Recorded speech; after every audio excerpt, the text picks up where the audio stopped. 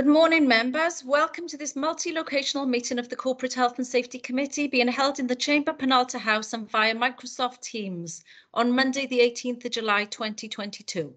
Just to confirm that this meeting will be live streamed and recorded and made available to view via the Council's website, except for discussions involving confidential or exempt items. Therefore, images, audio of those individuals present and/or speaking will be publicly available to all via the recording on the Council's website. If members lose connection during the meeting, please make every attempt to reconnect. However, the meeting will continue as long as it remains quorate. Committee services staff are available and will be able to assist you to reconnect if necessary. I wish to also remind everyone that the Chair has the discretion to terminate or suspend the webcast if, in their opinion, continuing to do so would prejudice the proceedings or that continued webcasting might infringe the rights of any individual. The Chair also has the right to remove persons from the physical and from the digital meeting link if that is necessary. Members attending remotely, please leave on your cameras but mute your microphones. Members attending physically, please use the Chamber's microphones when you are called on to speak. Members and officers should only activate their microphones after the Chair has invited them to speak on an item. Today we'll be using Microsoft Forms voting on agenda items, where the voting poll will appear and then members are asked to click on a yes, no, abstain and then click on submit vote. If you have any problems accessing the voting pop-up, please indicate and your vote can be taken verbally. Members, we are welcoming new councillors to today's meeting. Once the appointment of Chair and Vice Chair have been made, I'm sure that the newly appointed Chair will want to welcome everyone formally to the committee. We will now take a roll call of attendees.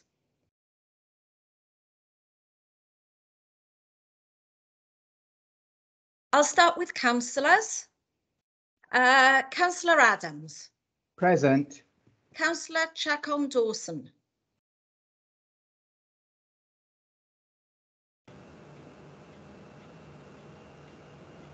Councillor Chapman. Present.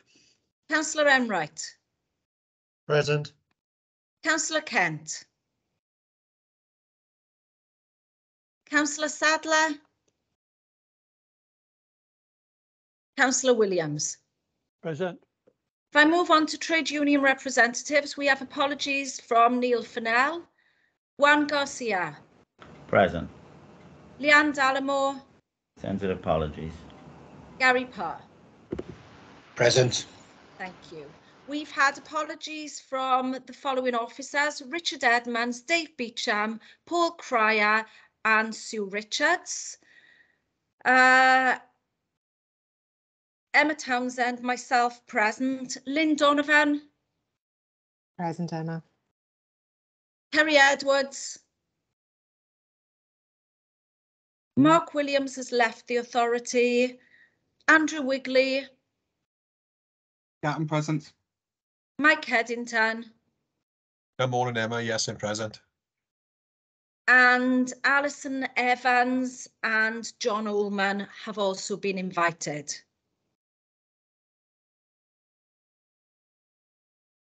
Thank you.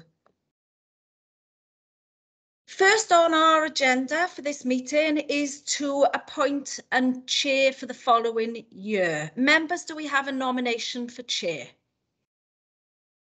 Mike Adams, say support. Fantastic, thank you.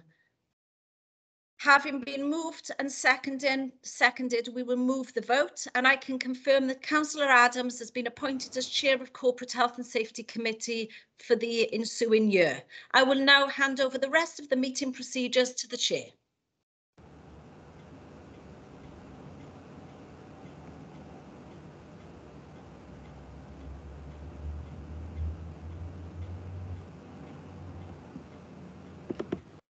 You on mute, Councillor?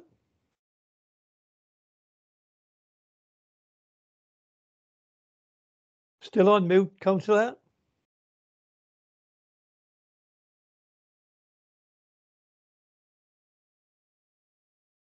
So you couldn't hear that, could you? Nothing Okay. at all. That's okay now, though? Yeah. Oh, sorry about that. members, officers and other staff, and also to anyone listening. Yes, this is a new committee. We will now enter the part where I'll be looking for a vice chair for the ensuing year. And do we have any nominations for that? And we can nominate people in their absence if we need to. I would nominate Councillor Steve Kent, who's unfortunately not with us today, and I don't think he's given any apologies. But in my experience, he's been an excellent vice chair and as a stand-in as chair over the last few years. So I hope he will accept that nomination in his absence. Anyone else want to second that? Second that, Chair. Thank you, Walter. Any other nominations for vice chair? No. Okay. Thanks all. Can as we have only that one nomination, can we accept that in his absence? I believe we can. Yeah, I've not advised otherwise. Thank you very much, members. So Steve Kent will be advised that he has been elected as the vice chair for the coming year. Right, now we have a number of new members. Rob, Gary, Marina. So this is going to be, and Jim Sadler, this is going to be quite a new way that these reports are delivered for you.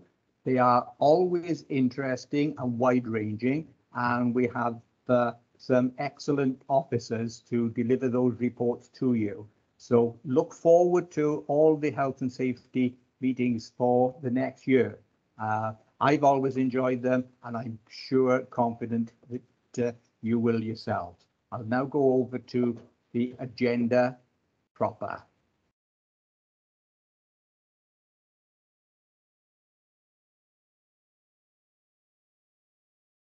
I can find it. Let's get that.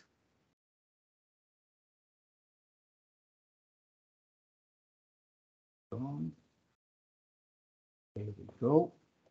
So we are on the agenda. Emma has kindly read out some of the conditions that we need to abide by for the agenda meeting. And let's get that back up. There we go. And first is to appoint a chair, which we've done, and then the vice chair, which we've done. Apologies for absence. We've had a number, I think, this evening. Emma has also gone through the roll call for those in attendance. So, item 4 is the declarations of interest. Councillors and officers are reminded of their personal responsibility to declare any personal and or prejudicial interest in respect of any item of business on this agenda in accordance with the Local Government Act 2000, the Council's Constitution, and a code of conduct for both councillors and officers. Are there any declarations of interest, either from in the chamber, members, or online?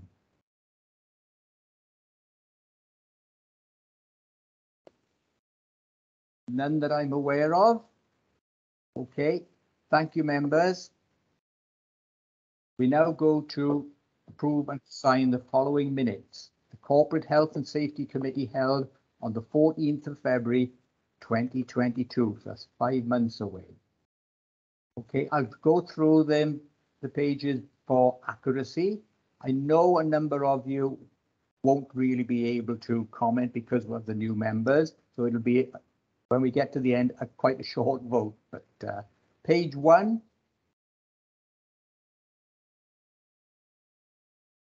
Page 2. Page 3. Page 4. Page 5. And finally, page 6. Can we now have the voting panel up for the minutes of the 14th of February? We're just doing a hands up for that one. So let's go back to that. Okay, members? Chair, can I just interject there? I've got my hand up. I don't know if you can see it. Yes, I can now. Yes, I've just come back to that screen, Gary. Thanks. Am I okay to come in? Yes, yes. Yeah, just an observation. Obviously, I wasn't at the last meeting. Observation is around verbal reports. Never been a fan of them. They have their place.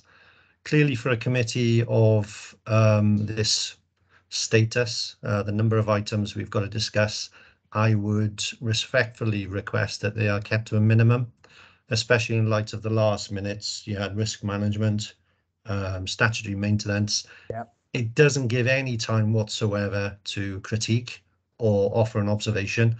And for me personally, if somebody's talking to me for 20 minutes, they've probably lost me after a few minutes. So if we can keep them to a minimum, that would be really grateful. We will certainly take that suggestion on board and discuss that with Emma and her team and see how we can come back on that one and keep you informed as well, Gary. Great stuff. Thanks, Chair. Okay, then, thanks. So can we now vote on the minutes? And please, if you just put your hand up, or if you like there we go. We've got hands up off the system. Which do you want to do, members? Chair, Garcia got his hand up to speak, I think. Is it to speak, not to vote, Juan? No, I'm voting, Chair. It was to vote. Let's all do the same. Use your hands up function.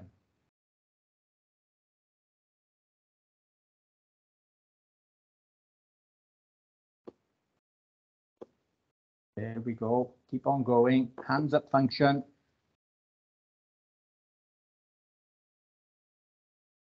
No. Jim, you'll have to use your hands up function because we won't be able to see you on screen anyway if you put your hand up. Sorry, Yep. Julie from Committee Services. The only members that would be able to vote agree the minutes would be the members who were at the last meeting. Oh, yes, To agree yes, with minutes. that's right. Yeah. Thank you. Which is Councillor Williams, myself, and Steve Kent, who's not with us anyway. So that's carried by two members, unfortunately, at this time. Okay, thanks for that advice, Julie. So that is passed. We'll now go on to the item number 6, updated violence at work policy. And that's being presented by, is it Emma? Yes, Councillor Adams. Back to me, unfortunately. No. Go ahead then, Emma. Okay, so this report introduces the violence at work policy. This is not a new policy. It is an update of our existing policy. It is a key and very important policy in setting the authority's commitment, responsibilities and control measures for managing the risks associated with violence in the workplace. So the amendments are relatively minor and they include wording updates, a merging of the policy and corporate management arrangements into one document for ease of use. And we've also included the Employee Protection Register procedure as an appendix to the policy. So members are asked to consider and comment on the policy before comments go back to corporate management team and we seek approval and introduction of this revised draft. Thank you, Emma. We have the report in front of us, members, and we have the violence at work policy of Caerphilly Borough Council. That's followed by some addendums. Have we got any questions on that, or do we need to actually move the report in its first instance before I open it up to questions? Anyone like to move that in regard to the recommendations to comment on the report and provide feedback as they deem necessary. And then any feedback from the committee will be submitted along with the report, as Emma just said, to a future CMT. Anyone like to move the report? Thank you, Marina. Seconded? Second, Chair. Thank you, Walter. Now that that's been moved and seconded, are there any questions, members?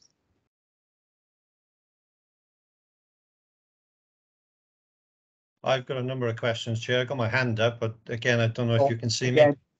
No, because I'm looking at the report itself, that's covering some of the screen for the meeting itself. I'll go back to that. I can see that we have now 3.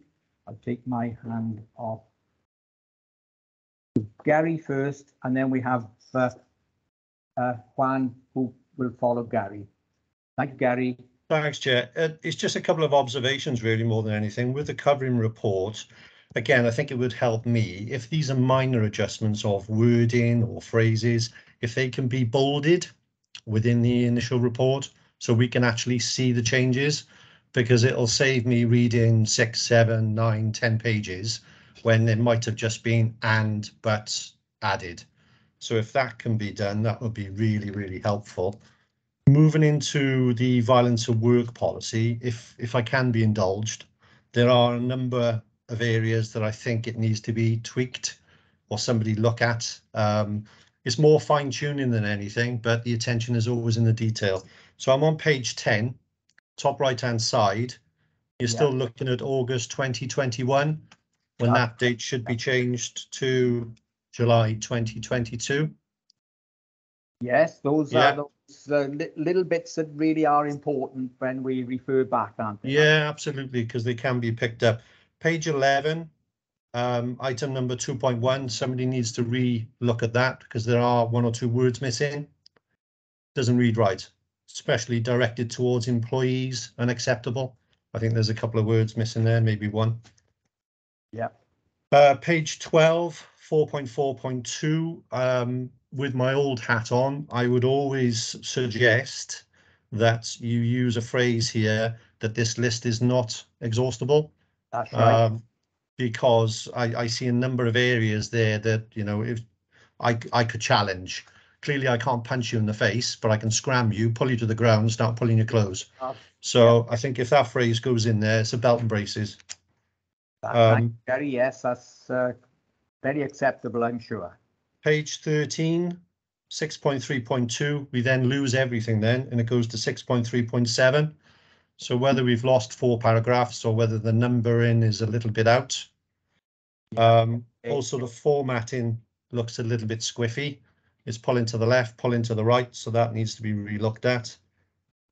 There's also a number of full stops that have appeared within. So clearly it's a copy and paste. Sentences have been taken out.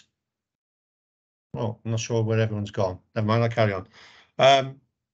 Sentences have been taken out, but there are a number of full stops where there shouldn't be. So if somebody can go through that, that would be great. 14, 15 are good. Page 16, 7.3.1. The next paragraph doesn't have a number after it, so it's lost the formatting again. So it starts in the event of a violent incident. There's no number in there. 7.3.3, there's words missing again. So it's to the bottom end of the paragraph.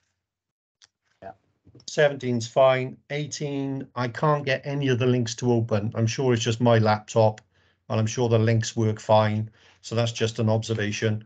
But the content of the policy is fine for me. Okay, yeah, but with lots of work for us to go through, just to make sure that we pull ourselves up on things. We don't want others to have to come back in to do that as well, do we? Absolutely. Okay, and Juan?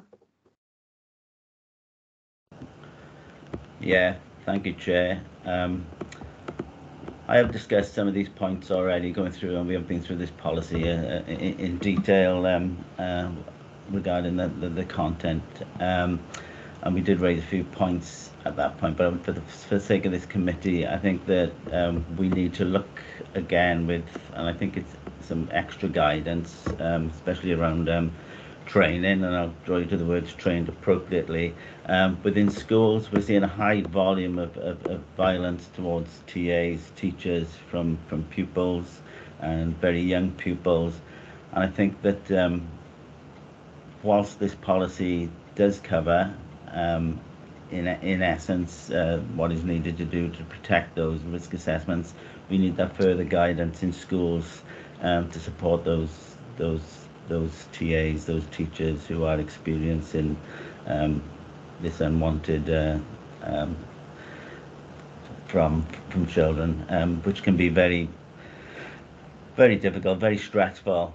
And again, within that guidance as well, the support going forward for those pupils. So I've discussed this, and I think it's been agreed that we need to look at, but I'd like to see that come back to this committee report on that extra work. Thank you. Especially around restorative justice, that type of stuff with children. Before I ask Emma to respond, because she's got her hand up on that one, as a governor of primary schools, Juan, and all members, I am aware that head teachers are far too often reporting to their governors of the different incidences that seem to have increased over the last few years when schools have gone through such, and the children in those schools have gone through a very, very difficult time, in and out, and knowing their teachers as well as they once used to. So breakdown in communication and all of those other things have not made it easier for the schools, parents as well, probably, and certainly the younger children in how they should behave in school at all times we want. So can't argue with those comments at all, Juan. Emma. Thank you, Chair. First, if I could just respond to Councillor Enright.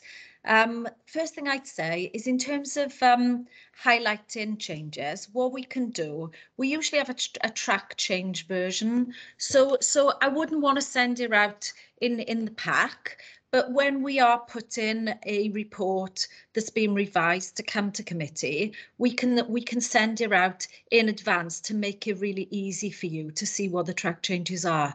And I think that probably links in with your second point, Councillor Enright, and I will absolutely take it on the chin. You know, your dots and the things that you've picked up, the wording changes.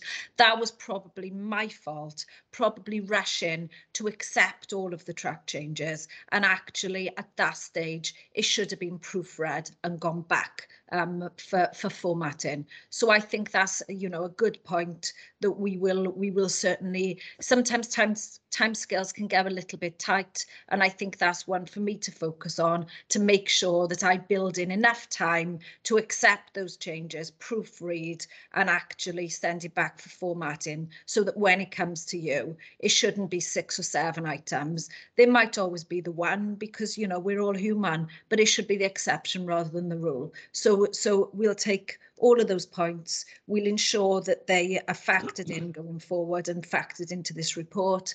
And obviously going forward, we can send you the track changes version, so it'd be really easy to see what's going to change. Great stuff. Thanks for that. Thanks, Emma. I've also got to add my own comments on that. Normally, I will go through things and pick up missing words and too many commas or full stops in inappropriate places. I haven't given this particular report enough time this time. So I must remind myself to do that. And hopefully I could have picked up some of those things in advance of the meeting actually commencing. So thanks, Gary, and thanks for taking that on the chin, Emma. Thanks for your comments as well, Juan. Now I'll be voting on the updated policy one on this one. Emma? I think what CMT wanted was just the comments reflected and to go back right. to them. Before we move on though, Councillor Adams, could I respond to Juan as well in terms of his points, because again, obviously it did go to union consultation and we had a really good discussion, and I think Juan makes some very, very good points. It's not an easy one, because as you've already pointed out, we are dealing with very, very difficult situations, and children that are sometimes been through some particular challenges, and COVID has really layered on those challenges, and it makes it very difficult to manage, because we've got a legal duty to educate, but we've also got a legal responsibility to keep our staff safe, and it's balancing those two effectively without compromising either of them. And I think what we agreed at the union meeting, at the consultation meeting, was that health and safety would meet with Sarah Ellis as head of inclusion to look at how we could frame some guidance, because schools do need the tools and they need to be clear processes, and it doesn't need to be captured in the policy, which the unions agreed with, because actually the processes are in the policy, but schools need to be clear on their responsibilities around protecting staff, around communication, and people have got different tolerances toward work-related violence as well. And that's not to say that any work-related violence is acceptable, but sometimes it does depend on people's perceptions, and that's very difficult to capture in any document. So it is a really challenging one, but one that we're committed to work with colleagues to move forward on to keep everybody safe. That's correct. And I'm aware, of course, they're not there in school just to protect staff from the children, but from children from other children. Absolutely. It's really so wide ranging. I've got Lynn Donovan now who wanted to come in. Lynn? Thank you, Chair. Just if it helps to remind members, this committee is one of the important parts of the consultation for the process for these policies. As Juan has said, we've already consulted with the trade union. We'll go back into the corporate management team now with comments from this committee, and then it'll go on to Cabinet for approval. So just in case it helped members, just to be clear that it's Cabinet that agree these policies. Thank you, Chair. Thank you, Lynn. So back to 3.2, the recommendations, and it's, yeah.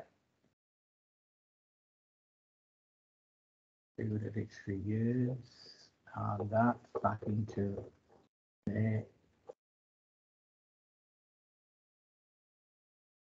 Members to comment on the report and provide feedback as they deem necessary. We've certainly done that. Any feedback from the committee will be submitted along with the report to a future CMT, and we've had comments and commitment that will happen as well. So it's been moved and seconded, but can I ask members to vote on that? And again, this is of course for all members can vote on that. It's not the minutes. Again, do you want to put your hands up, members, in favour? Chair, sorry, it's Julie from Committee Services. No, I'm not aware that there was a vote no. for this item. No, probably wasn't the vote, but okay. I'm in favour that recommendations are forwarded as well. So thanks, members. I will continue to learn. Okay, so we now go on to item number 7. This is a presentation, and again, is that from Emma or any of your support staff on the training update, Emma? Thank you, Councillor Adams. I'm going to hand this one over to Ali Evans, who's our Principal Health and Safety Trainer, and she's going to give you a brief presentation to bring you up to date with our training priorities and where we are heading with the Health and Safety Training team. Okay, thanks, Emma. Over to you, Ali. Thank you, Chair. I will endeavour to share the presentation with you all. Hopefully you can see those slides. Yep. Yep. Okay. Okay, so just to give you an update on our training activity within the Health and Safety Division. So I've used, in true training style, some visual aids, some verbal information and statistical. So hopefully I'll engage all of you with your different learning styles. But it is just to basically update you on what we are currently doing and what we're looking to do going forward. So particularly for the newer members of the committee, we run a number of training interventions linked into health and safety subjects. So we have a directory that advertises a portfolio of over 28 courses. So they are wide ranging, from things like asbestos training, first aid, loan working, premises management, and so on and so forth, all linked to be able to deliver across the organisation to meet needs. One of the other things that we can and do is to support with refresher training. So with many of the health and safety topics, there will always be a legal responsibility and obligation to deliver refresher training to ensure that skills and knowledge are current. And so our training admin function that supports the training delivery will look at this, and where we can remind service areas of their need to refresh their training. So for example, year on year, we ensure that over 200 housing staff, housing operatives, receive their asbestos annual training. That responsibility does still sit with each service area, but we will support and remind where we are able to. One of the, I guess, added values of having the internal provision of training within the authority is that we can tailor our packages, and we do strive to do this for a number of programmes. And it helps to ensure that every service area gets what they need in terms of the training.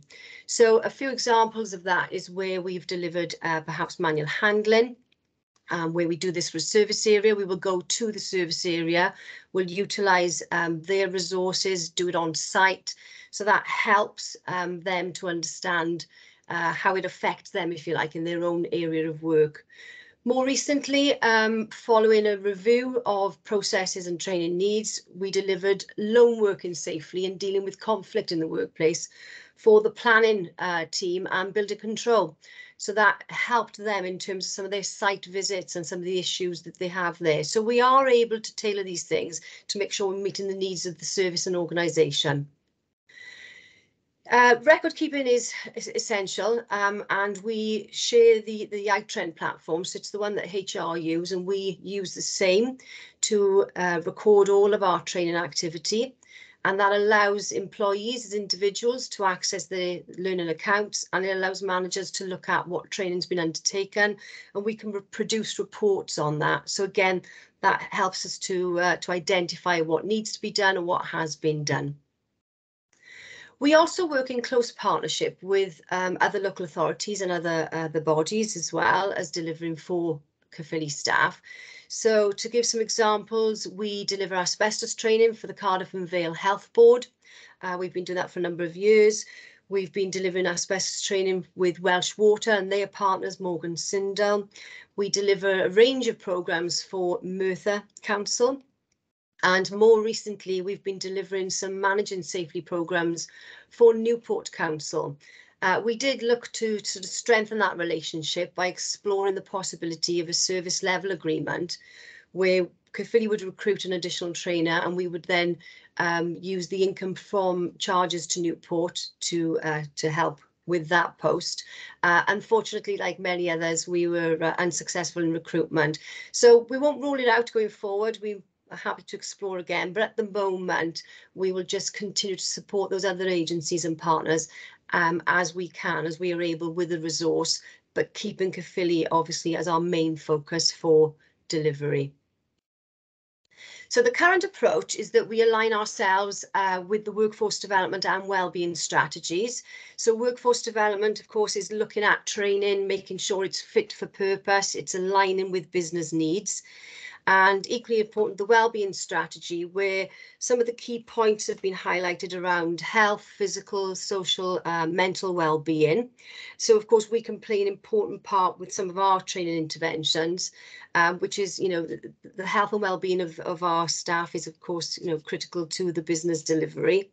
And so we have been looking at some of the key findings of the wellbeing strategy, where for a number of years things like musculoskeletal disorders, neck, back, shoulder pain, stress related cases have contributed to absences, and so it's about linking in with our training interventions to try and take a proactive approach to assist with some of these areas.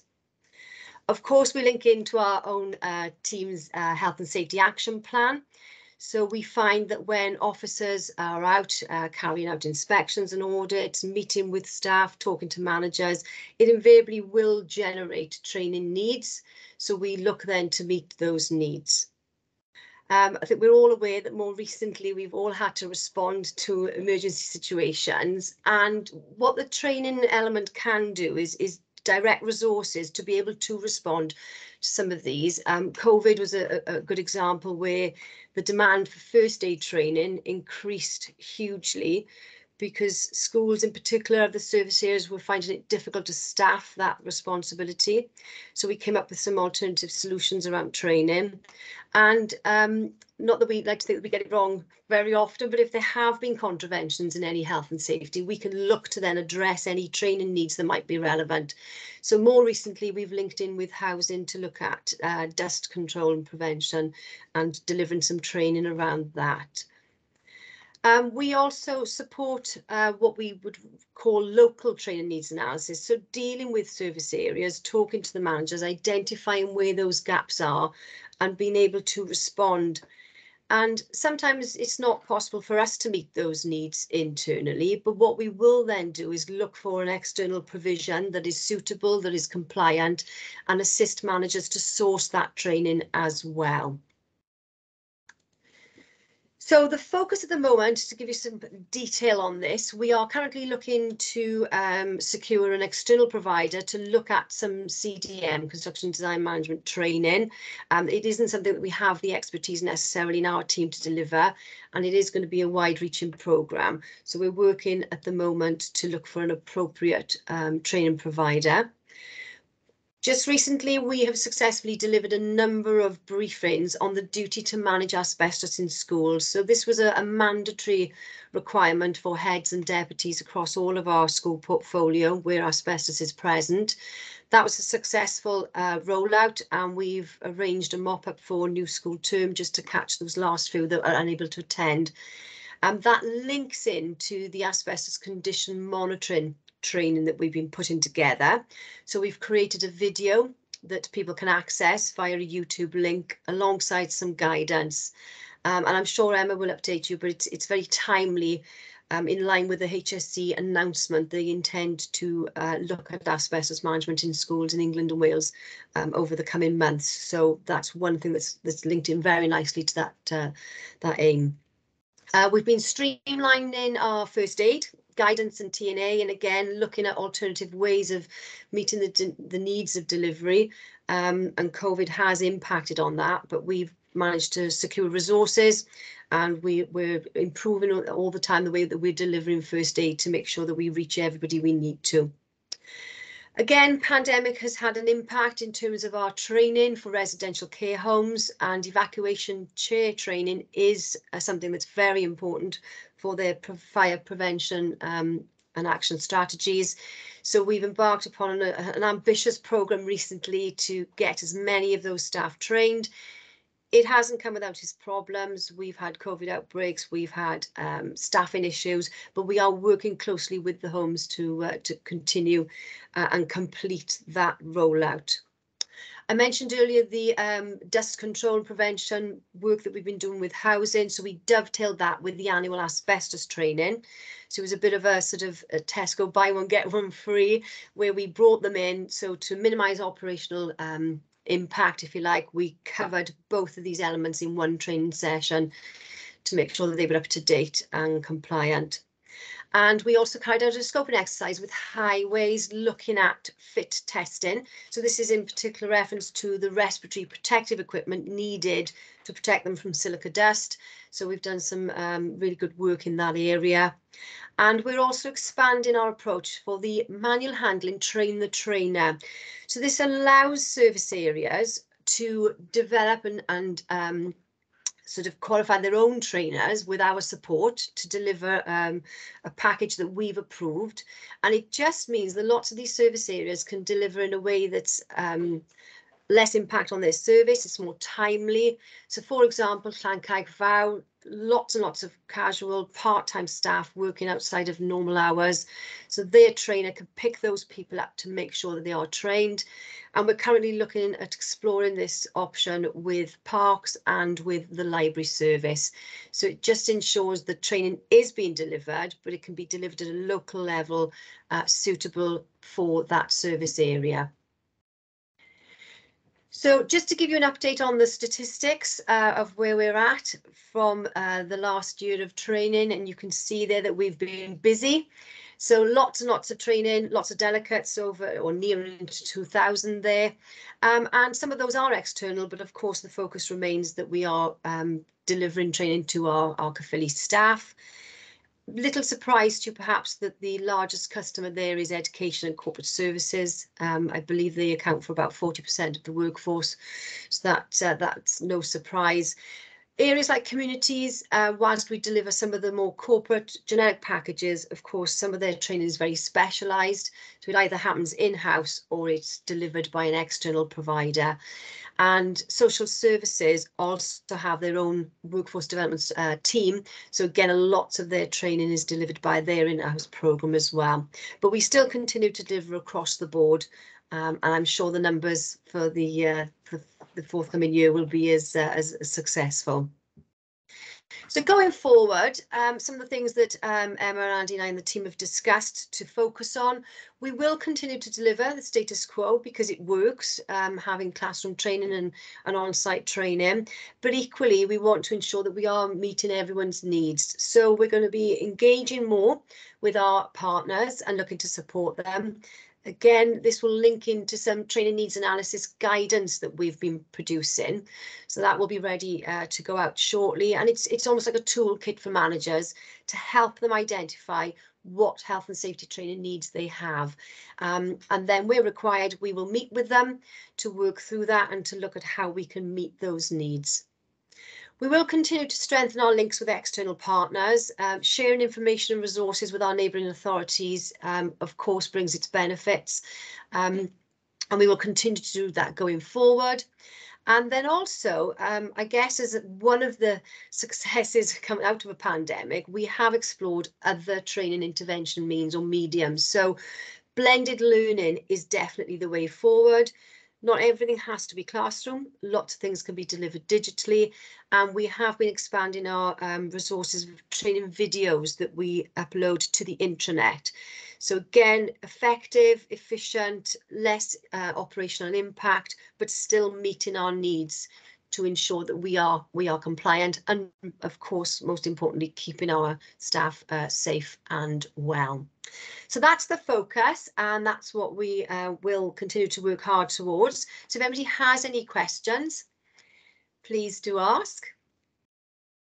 Cool. Thank you very much for that, Ali. Very, very concise and very well delivered to the point that we all need to know. Ongoing is what we're all about. Learn from what we've done, ongoing to improve. A couple of questions from our questioners of right.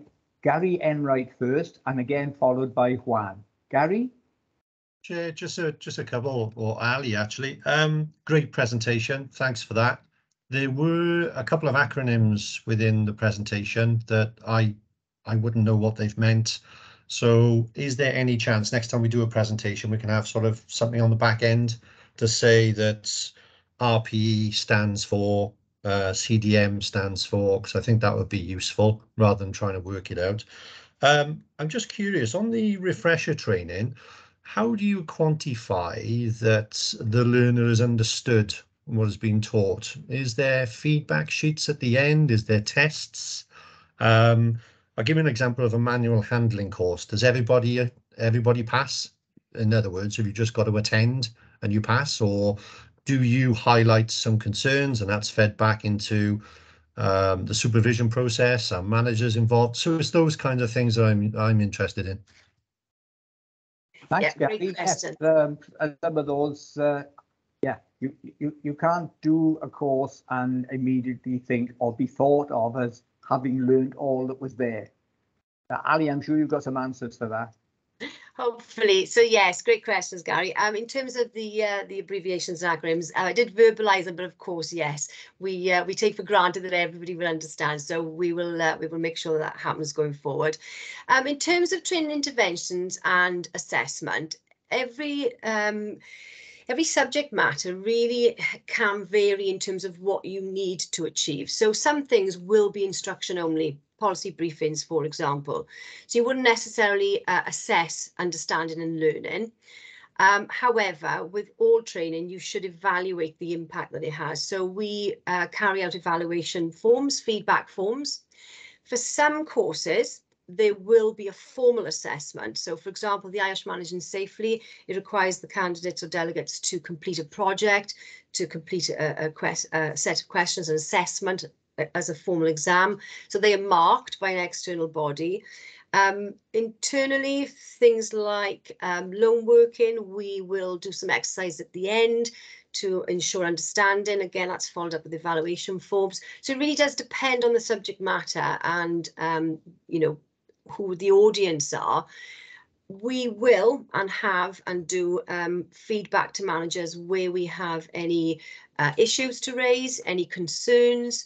So, for example, if we're delivering asbestos training, we will bring apprentices through and they take part, but we would always then recommend back to the foreman that they don't undertake in any asbestos works until they're obviously qualified. If we've got any concerns around understanding, you know, we do have delegates that maybe have limited literacy skills. So we take all of those things into account and feedback where appropriate. Thanks, Ali. Great stuff. Thanks for that.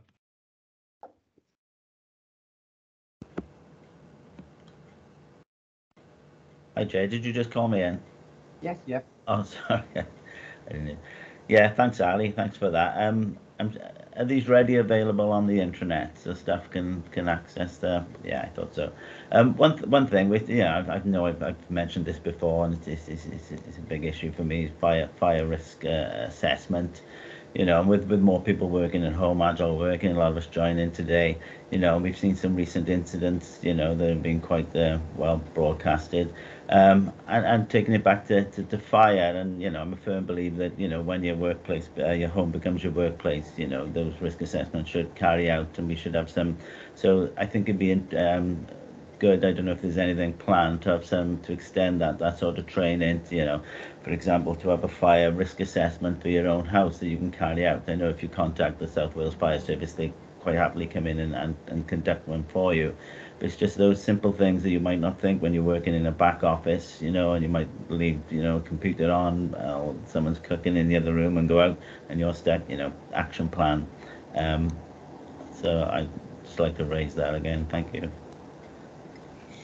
Just in response to that, when people started to work from home, we did create a video that was aimed around DSE, but also communicated the home working risk assessment form that users needed to complete, and it does take into account other hazards. But I'm sure Emma will expand on that for you.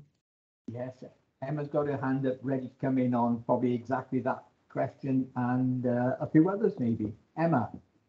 Absolutely. Just to add on to what Ali says, there is a checklist, not only a DSE checklist, but a working from home checklist, which does direct employees to consider the risks associated with their home, including thinking about how to get out in the event of a fire.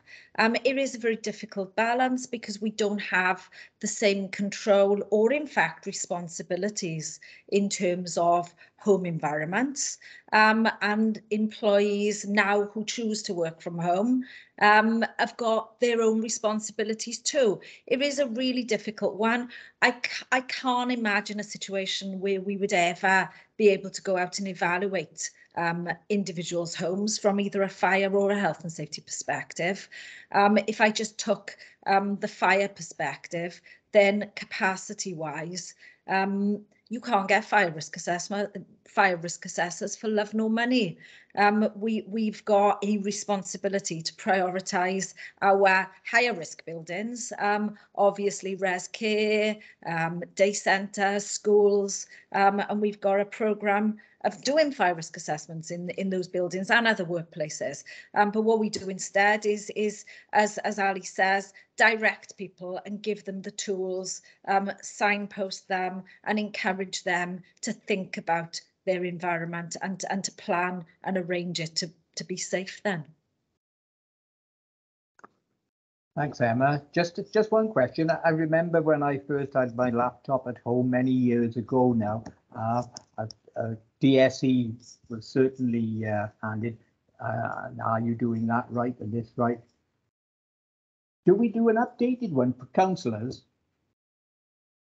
There's no one specifically for councillors, but what I would say, Councillor Adams, is the standard guidance, the video that Ali refers to, the checklist, that will take you through the process. And if having carried out an assessment in line with the process, you've got concerns, then we would be happy to discuss with you. I know Rhiannon and me, as I think, met with a leader already and gone through a DSE assessment. So we would support you in the same way as we would support any other employee. So if you've got any concerns and you've been through the checklist and you're not sure about something, then we will arrange to discuss with you and look at the right course of action. Thank you very much, Emma. Right, no other questions indicated. So can I thank you very much for that presentation, Ali? As Gary and Juan both said, thank you very much for the way that it was presented and the questions you took on board so easily and I hope answered for all of us. Thank you very much, Ali. And there's no vote on that one, members. So if you'd like to put the screen back as it was. Remove your sharing.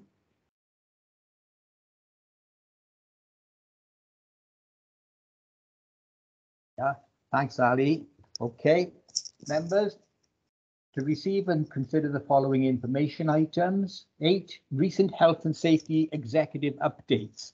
Anything that we really need to know, Emma?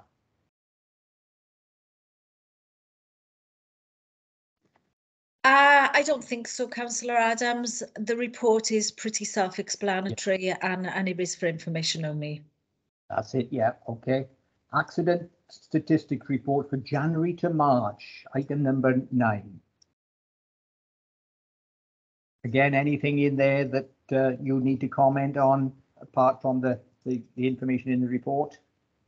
I'd say not. Again, it is for information only, and as far as I'm aware, no questions have been raised in advance on either of these reports.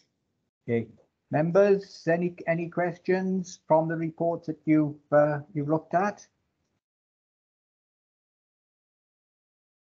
Gary.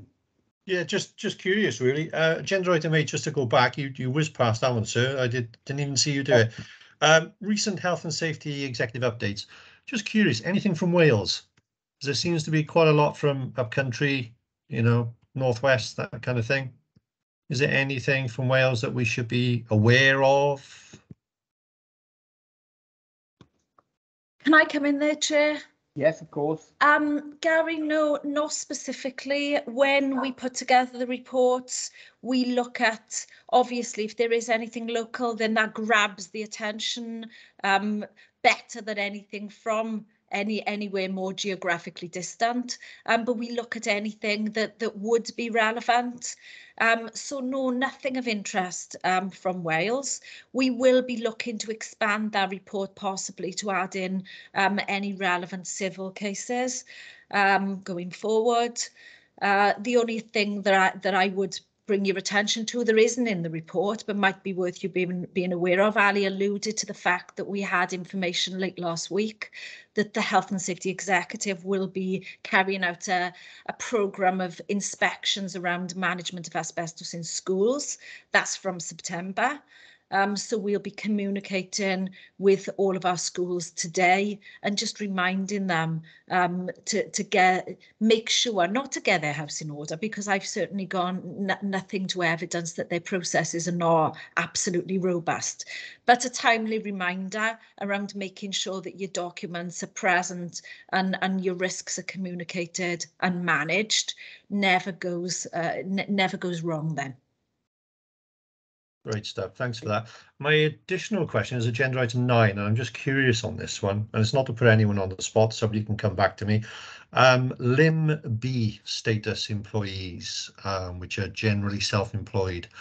I'm mindful of a recent case that went to the High Court where certain individuals argued that their single self-employed status was solely with one employer.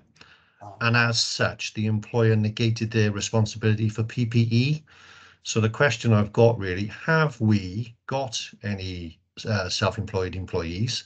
If so, how many? And is there any way that we can, make sure that Caerphilly are not their standalone employer? Because if that is the case, we might lead ourselves into a bit of a pickle. I'm mindful that I've got the paperwork here. But independent trade union, you don't hear a lot from this trade union, but when you do, people generally sit up and notice. The Independent Workers Union of Great Britain, the IWGB, and it was a case that they brought before the High Court, and as a consequence of that, there was a judicial review, which I'm assuming is, manifested itself in your report there, Emma. But I'm just curious as to the self-employed employees with Caerphilly.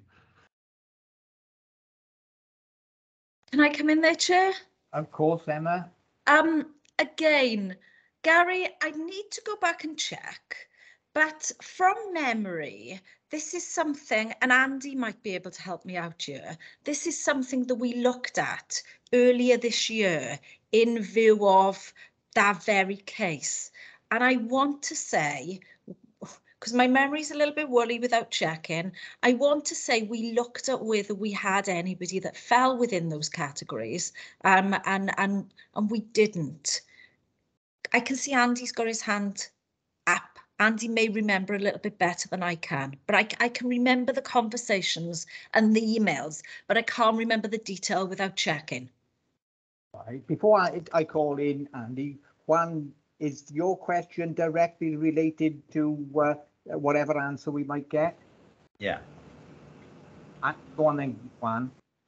Yeah, we did look at this, Emma, and earlier in the year, and looked at the member staff, and I think the conclusion was that regardless of who the employer was, whether if they're working on a Caerphilly Borough site or conducting Caerphilly business, they would be subject to the implementation, obviously, of PPE and expected to be following that.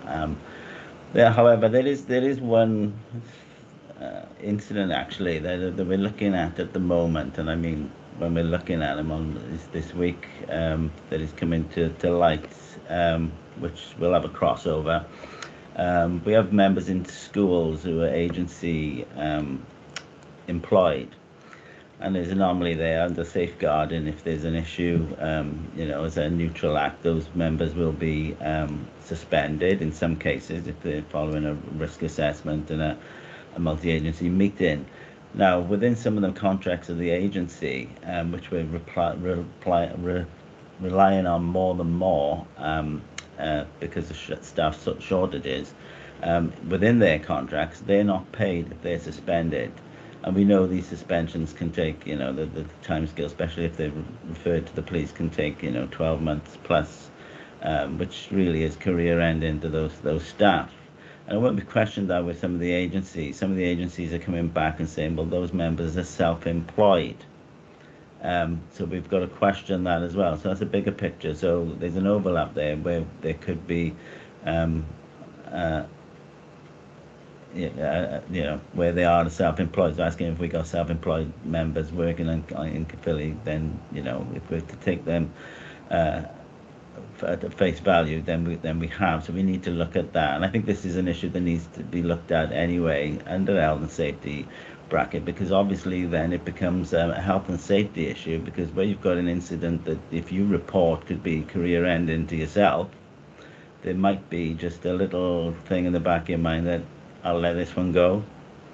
So you know, we need to be looking at those agencies or having conversations with these agencies, or actually should we be working with agencies that are not giving that full protection to those staff, because you know it is a very, very real everyday occurrence now that when you walk into a school you could be not walking back in for 12 months or so, just because we need to follow those safeguarding issues.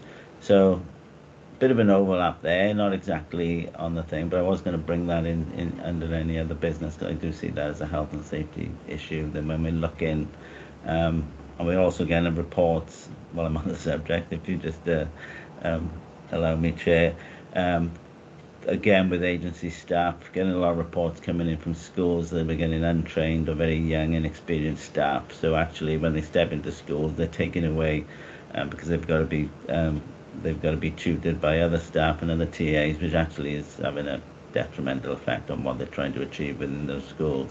Thank you. That ended up very wide-ranging compared to just the information report, which of course Gary properly asked a question about, and you then added on to that. Well, ask Andrew, has he got any comments based on that particular issue of self-employed staff within Caerphilly for however long they do it? Yeah, Andrew. Thank you, Chair. Yeah, so the law did change on the 1st of April this year. I'm not aware whether that was as a direct consequence of the case that's been referred to or not, but it does change the law a little bit. The existing law still applies, but there was a change in the law in terms of where you have people on like a self-employed kind of basis. So a communication was sent out, I believe, via Management Network. I'm not aware of the specifics if we had any employees falling into this category. From the feedback that I'm aware of, I don't think we had any. That may be something that HR may be able to look into and clarify, but I believe that there are none. So I can see Lynn's got her hand up, so maybe I can provide that clarification. Thank you. Thanks, Andrew. Juan, you still got your hand up.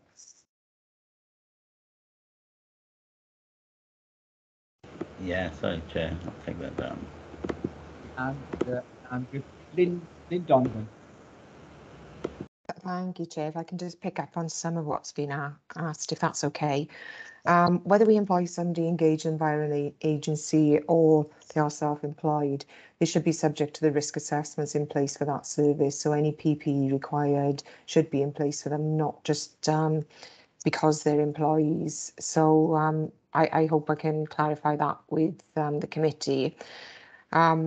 The queries that Juan has raised are queries that I'm familiar with because we're having those discussions. Our contract is with the agency. And they are not employees of the council. So should they be asked to refrain from the workplace, then there are different factors in place for our own staff. We have our terms and conditions. These workers are engaged via an agency. Self-employed is something different as well. There's a process called IR35 that any self-employed person would need to go through. I can see some of you shaking your heads. And the issue around IR35 is that should be for people who are not undertaking the work that an employee would undertake. So we shouldn't have anybody who's undertaking the functions of a TA that's self-employed, because that's clearly something an employee would do, or via an agency. While I noticed you commented that some of the agencies have stated that the workers that they are providing to us are self-employed, I'd be really grateful if outside of this meeting you could email me the details of those agencies, please, so that we can work with them. Just for members' information, we have a corporate framework around agency workers that would apply to each of our directorates, but not for schools. Schools have a different process they work within, where they can engage agency workers directly. So hopefully that's brought clarity to some of the questions asked. Thank you, Chair. Thank you, Lynn. Okay, Juan, your hand is still up. Another question, or is that a legacy hand now? You move. Just want to come back to Lynn. Yes, we'll definitely send those through to you. I'll get it done this week.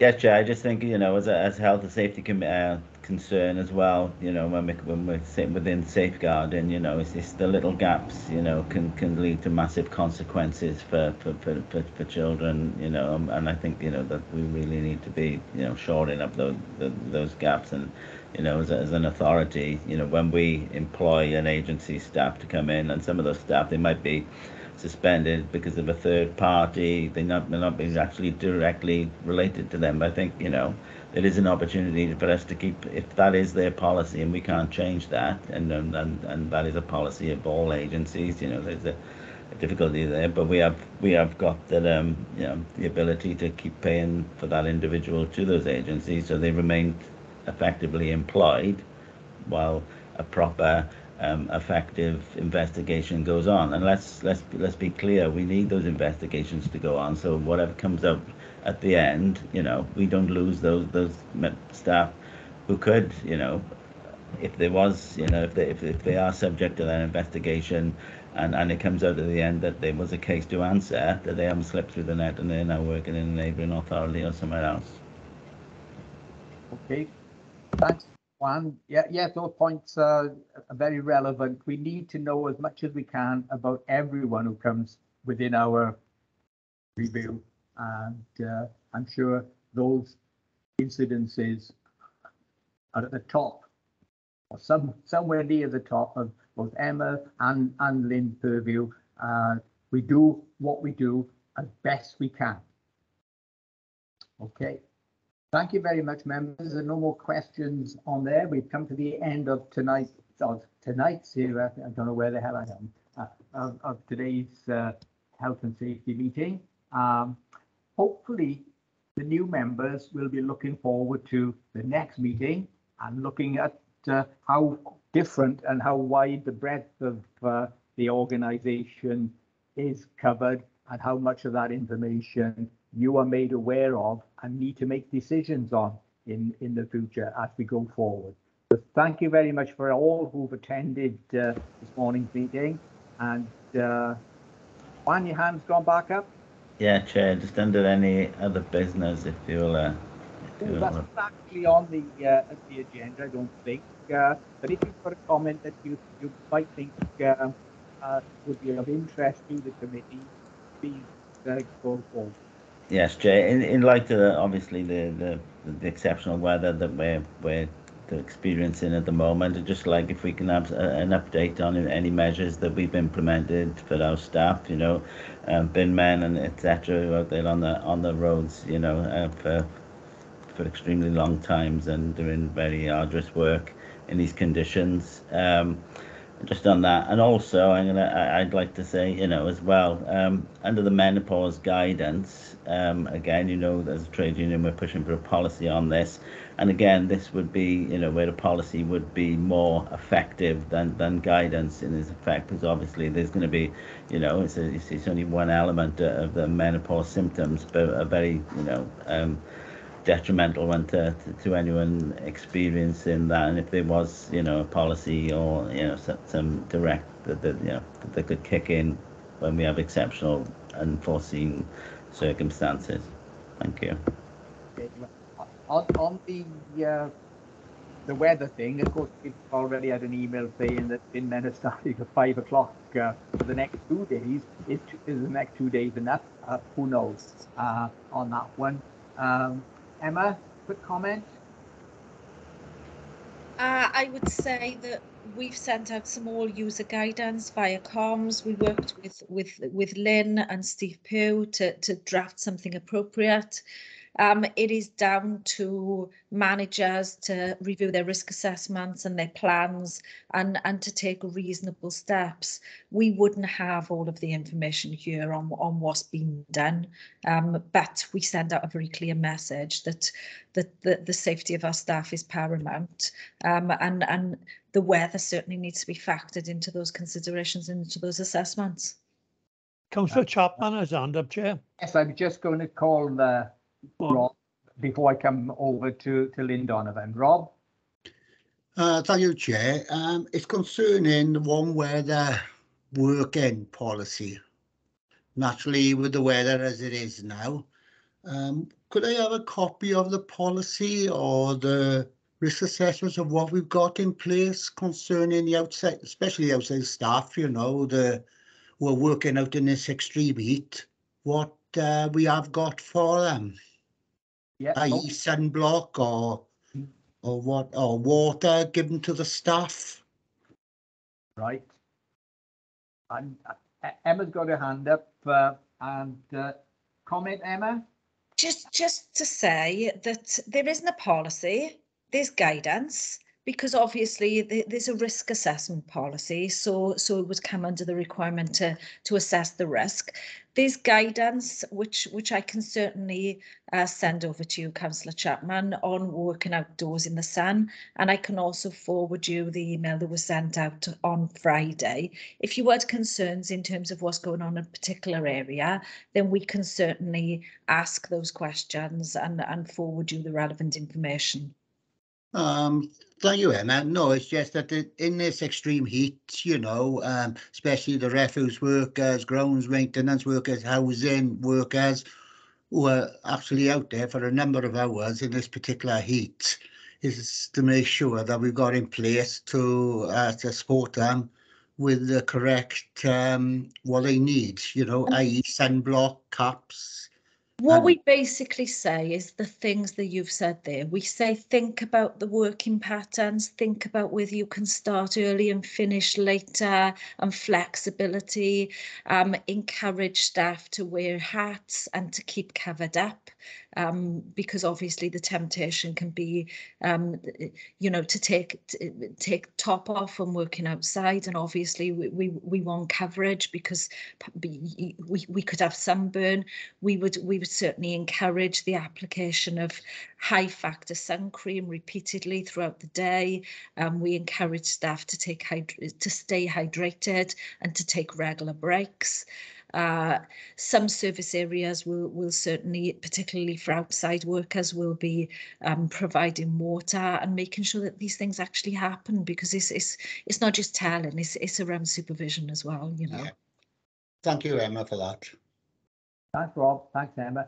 Lynn, you want to come in possibly on Juan's second question? Just to clarify, really, Chair, managers have been looking at risk assessments, and for the staff that are frontline, you may have seen on social media there are refuse crews have started earlier, so they're not going to be working during the peak heat during today and tomorrow. If you look at services like our care homes, they have to work 24/7, so managers there are working hard to look at how they can remain cool, but keeping it warm enough for the residents, how they remain hydrated, looking at appropriate clothing. So those risk assessments are done in individual service areas. It's part of the business continuity plans within each of the services to look at how they can operate. You know, early this year we had extreme winds, we've had really bad floods.